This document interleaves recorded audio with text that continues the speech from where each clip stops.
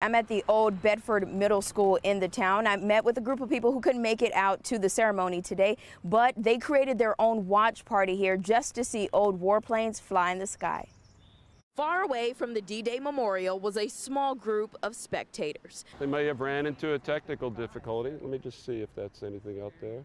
Paul Roderick lives in town and didn't want to fight the crowd of 20,000 at the 75th anniversary ceremony for D-Day. In the distance there, you have the top of the memorial that's visible.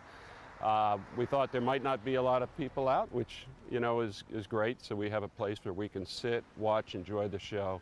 He and others had the same idea, to come to the Old Bedford Middle School and catch the warplanes fly overhead. You know, the sound of the engines.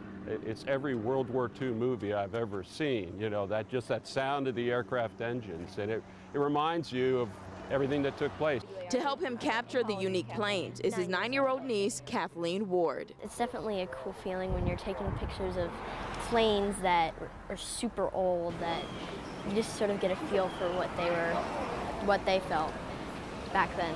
But it's a feeling that Roderick and his niece say they are thankful they can experience in the present. I think we all want to give our thanks to every one of those men and to their families and to those that are still alive that landed and not knowing that they'd still be here today.